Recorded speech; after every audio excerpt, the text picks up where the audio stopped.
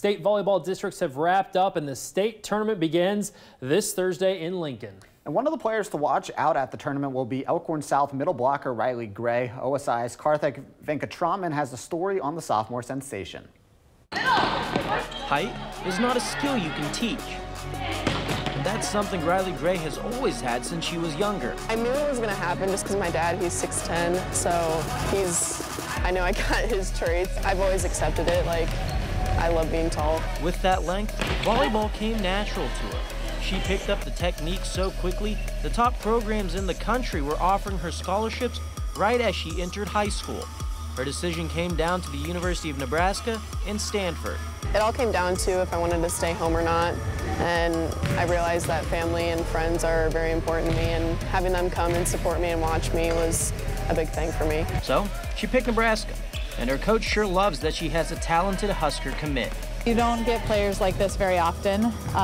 She's super special and just, starting to scratch her potential. She's got nothing but up from here. Rylee's game is improving too.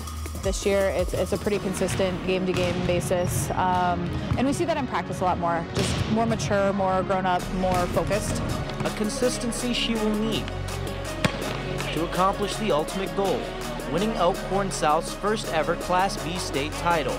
Our mindset is to finish the season. I mean, we worked so hard this whole season to get where we are, and we're just trying to prove to everyone that we deserve this state championship. And as a leader, she's trying to take the Storm to new heights. Karthik Venkatraman, OSI.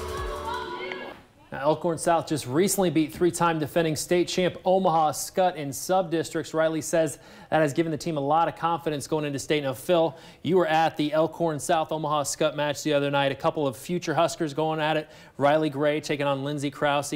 What a match that was, I'm sure. It was a terrific match. Great players, great teammates, and you heard them after the game. They would reach out to each other on social media, and all the talk, even though they were competitors with each other, they said they can't wait to play with each other.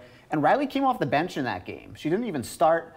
She's a dominant player. She can spike, she can kill, she can block. She'll be a terrific add for Coach Cook. And she's only a sophomore, so she still has another 2 more seasons for the Storm. That's right. Rylee has been dealing with a foot injury lately, but Coach Yanda is saying it's been healing nicely and she should be good to go for the state tournament.